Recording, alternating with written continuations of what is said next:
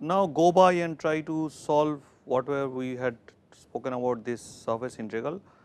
Just note that I am expecting that you to know what is I vector, j vector and k vector. Look up any book on vector analysis for this or the book of calculus that we have prescribed. This is our last class. So, we have to do things quite fast. So, I will explain 1 or 2 points and then go on doing the rest.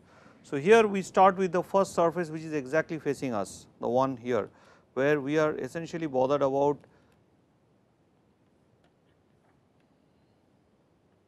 you observe there is no change in the vectors x, but the change is essentially in the vectors y and z. So, your x remains to be equal to 2 in the first case. This is the first surface, this is the surface 1, the one this is the surface 1, right. Then d of a, this vector is dy dz along the I vector. So, v dot dA, assuming that x is equal to 2, so rest is 0. So, x is equal to 2, keeping that in mind. So, my v dot dA would become 2 x z dy dz. Of course, you can ask what about here we are doing a dot product. So, you are taking whatever coefficient have with I and whatever coefficient we have in v with I, and then we are multiplying them. Now, x is anyway 2, so it will become 4 z dy dz. So, in this case v dot dA, we are basically having a double integral. So, 4 z dy dz, which we can of course write dz dy by phi Vini.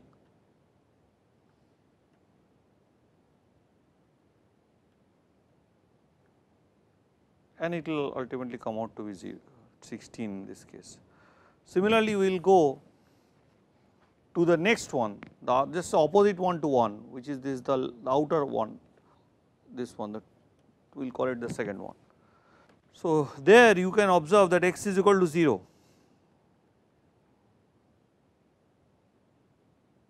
right, and dA vector is dy by dy into dz, but the direction is not in the direction of the I vector, but the direction is opposite to the I vector. So, there would be a minus sign. So, again v dot dA is equal to the same thing 2 x z dy dz, but here because it is 0, this is 0 because x is 0. So, integral v dot dA, this part on this particular part of the surface is 0. So, similarly you will go on doing the other case. Now, you take the case say y equal to 2, then here you will have y is equal to 2 and you will have dA vector is dx dz vector along the j vector, and then v dot dA would be equal to x plus 2 dx dz, and then you just if you integrate in the same way using double integrals, and then your answer is 12. So, this is nothing but 0 to 2, 0 to 2 x plus 2 dx dz, and that is 12. So, you can go on doing it for all the other surfaces and then add up. If you want to check the answer here is 20. So, this example is from the book called Electrodynamics, Introduction to Electrodynamics, rather, yeah, Introduction to Electrodynamics. I purposefully I took it from physics books because that gives you much better fast introduction to the thing. Introduction to Electrodynamics. It's a famous book by David J. Griffiths. It's a very, very famous book. Okay. So, once we are through with this, let us go and see in the board. I took another example from Griffiths to explain to you how things can occur for volume integrals. What is a volume integrals? In volume integrals, we are only taking volume integrals for scalar functions. We do not usually talk about volume integrals for vector functions, but then you can do, then you have to separately work on the scalar parts. So, here is a function of x, y, z, and d tau is the volume element. So, if there is a volume like this, a body, and d tau is a volume element which is nothing but dx into dy into dz. So, this is the volume element whose volume dv or d tau is nothing but dx into dy into dz, elemental volume. You can understand this is. So, if you move along this direction, the x direction, it is dx, if you move along the y direction, it is dy, if you move along the z direction, it is dz. So, you draw a small cube, basically you break the body up into small cubes and find the volume of all those cubes, and then multiply those volumes with the functions, add them up, and then take the limit by making the volume smaller and smaller, and that is exactly what is going to give you the volume integral. This is the last part I said for mathematicians, the people who are actually doing some math or interested. Say I am going to take this one over this prism. So, there is a prism which is cutting, which has vertices at 0, 3, 0, 0, 3, 1, 0, 0, 0, 1, 0 coordinates and the point 0, 0, 0, the origin. Now, you see here the line joining 1, 1, 0 and 0, 0, 1 is actually the line in 2 dimensions, which is given by the equation x plus y equal to 1. This line is nothing but x plus y equal to 1. So, when y is varying from 0 to 1, my x is varying from 0 to 1 minus y. So, if I want to integrate, so I will first integrate with x varying from 0 to 1 minus y, and then I will integrate from y varying from 0 to 1, then z varying from 0 to 3, and by doing this I get the answer 3/8. So, I hope this is all pretty clear to you. If you are not so clear, just look at the diagram once again. See that this is x plus y equal to 1, and this is, so I am first varying x, but when I am varying x, I am varying y. So, what I am doing, when I am varying z from 0 to 3, y has to then vary from 0 to 1. When I am varying y from 0 to 1, I am varying, while I am varying z from 0 to 3, y gets varied from 0 to 1, but while I am varying y from 0 to 1, x is getting varied from 0 point, x is getting varied to this point 1 minus y. So, this has to be, this sort of thing has to be very carefully done, and that would finally give you the integral. See, what you are essentially doing by trying to find some sort of a volume, you are essentially trying to do what? You are trying to basically get this area out and then multiplying by the height, that is all. Now, I come to some important theorems here. I will first mention the Gauss divergence theorem, which relates the volume integral and a surface integral. It tells you that if you are trying to compute the volume of, you are trying to compute the volume of the divergence of a vector, and then if S is the, so this is the volume, so this is of the volume, this is the volume of an object, these are 3 dimensional objects, say like this. So, let us make it 3 dimensional. So, basically now I am taking the volume integral of a vector, the divergence of a vector over this. So, how it is moving out from the volume.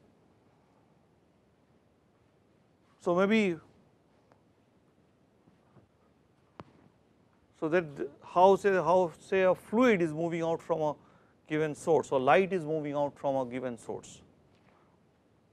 But if I want to compute the volume integral, I can also convert it into a surface integral. If I consider the surface of this body, the same body whose volume I am considering, if I consider the surface, then if I take the surface integral over the whole surface, so I have put this circulation sign, surface integral then that is same as the volume. So, basically what it is trying to say that the spreading out of say a fluid from a given point is same as its flux across the surface area. This is the flux, it is the change of volume per unit area. The change of volume per unit area is given by the flux. So, and then over the small elemental volume it is V into dA. So, per unit area the so this is the volume per unit area and the change of this is the change of the volume per unit area. So, amount of fluid the amount of fluid that crosses a unit area in a given unit time, that is the flux, and this is done over each small elemental area. So, what the total is this is given by the surface integral. So, it tells you that the total flux gives you the total divergence out of the volume, the amount of fluid which moves out of the volume is same as the total flux over the region, which is physically the case of course. Then there is the Stokes theorem. What does the Stokes theorem do? It tells you that if you want to take the surface integral of the curl of a given vector V, then if you take the perimeter of the same surface, the perimeter of the patch of this surface, this sort of surface, if you take the perimeter of that surface, of that patch, surface patch, I cannot talk about a closed surface, then it will be difficult. So, of course, you can then define a perimeter of the circumference sort of thing. If you have a sphere, you take the circumference. So, if you have surface area basically. So, basically if you take the surface integral over this patch, a small patch of area like this, then Stokes theorem says it is same as taking a line integral over the perimeter line, the boundary, line integral over this whole closed boundary. That is what the Stokes theorem says, but it is not so easy to immediately realize and understand these two results. It is very short time to really speak about them. Then there is the Green's integral, which is essentially a two dimensional thing, which says that if you have a vector function which is given in terms of mi vector plus nj vector in terms of two vector functions, which are themselves a function, can be written as functions of x y, then if I move along, so I have this circular closed curve which is enclosing the region R, and if I move counterclockwise, moving counterclockwise means if I move along the curve, the inner part or the region of the curve should always be on my right. So, if I move along this, it will be always on my right hand. So, if I am moving along this part in counterclockwise fashion, then integral of m dx plus n dy is same as integral of del n del x minus del m del y into dx dy. If you are worried how this thing has come, this is nothing but the curl, or sorry, this is nothing but this vector in inner product with k vector. So, this quantity is this. So, their deep physical reasons are not so easy to figure out immediately, but what we are going to do is try to show you something of how to compute, because you have just seen how to compute surface integral. You can just check out the Gauss divergence. I will just give you a problem which can be of use to check out the Gauss divergence theorem, which is of great significance in many things. So, for example, you take a vector V. So, I am giving the example from Griffith again, which has lovely examples.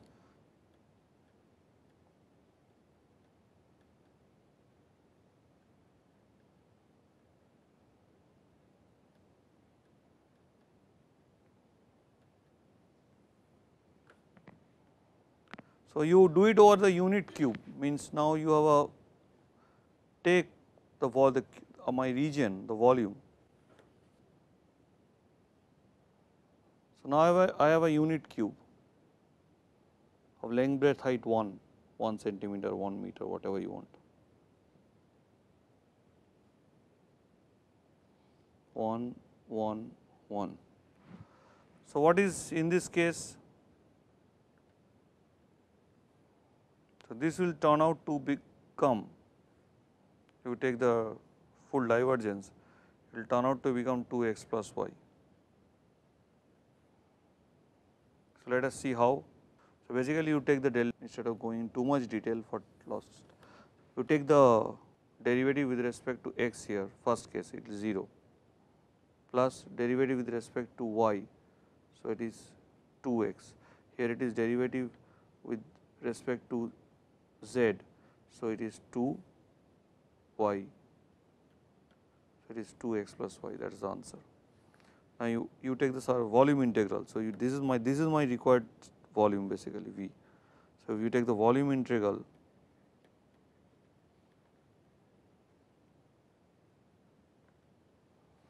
that is nothing but 0 to 1, 0 to 1, 0 to 1, 2x plus y dx dy dz. So if you just compute out, so first you compute out 0 1, 0 1, 2 into 0 1 x plus y dx. So, it will be 0 1, 0 1, 2 into, you know what this will come out to be.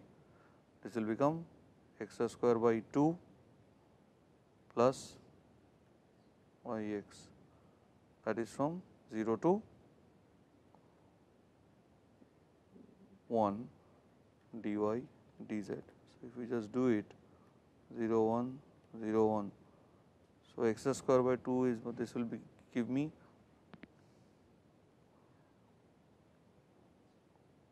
this will give me half, 2 into half plus y. So, if you just go on doing this, your final answer would be 2. Now, surface integral, you know, here I am expecting over the whole surface. So, total surface, I am looking at total circulation. So, I am expecting over this one, over this one, the outer one, this one, above one, and also the one below, just like the one we had discussed earlier. So, here we had not taken the one, we have just kept 5 surfaces just for heck of it. Here we will take, here we are taking the 5 surfaces, here we are going to take all the surfaces, even the last one. So, here you really have to make a check yourself and then show that this will be. So, let me take the first case where x is equal to 1, then and you have dy dz. So, the first case, so this first this one.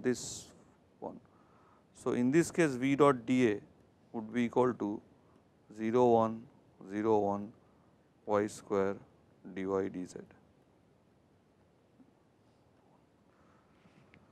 Similarly, if you take the same thing on the other side, that is this one, the last, just the side, the one opposite to the first side, the facing side. Here you will have a minus sign and as before.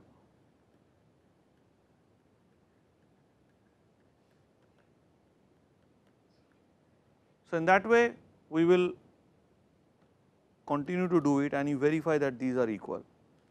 So, hence we have finished the course.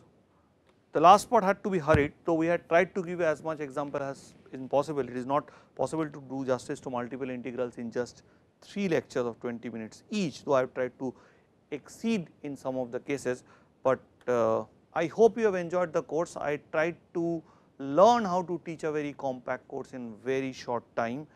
I learnt a lot in the sense that I now know what to do, what not to do, how to put things in order. This is actually a first experiment for me also, hoping that I will do better if I get a next chance. So, if there are any questions, please feel free to write on the forum and my TAs would get back to you. If they can't, I will definitely answer back to you. Thank you very much and hope you have enjoyed the course, and thank you once again for listening to me with all your concentration. Thank you.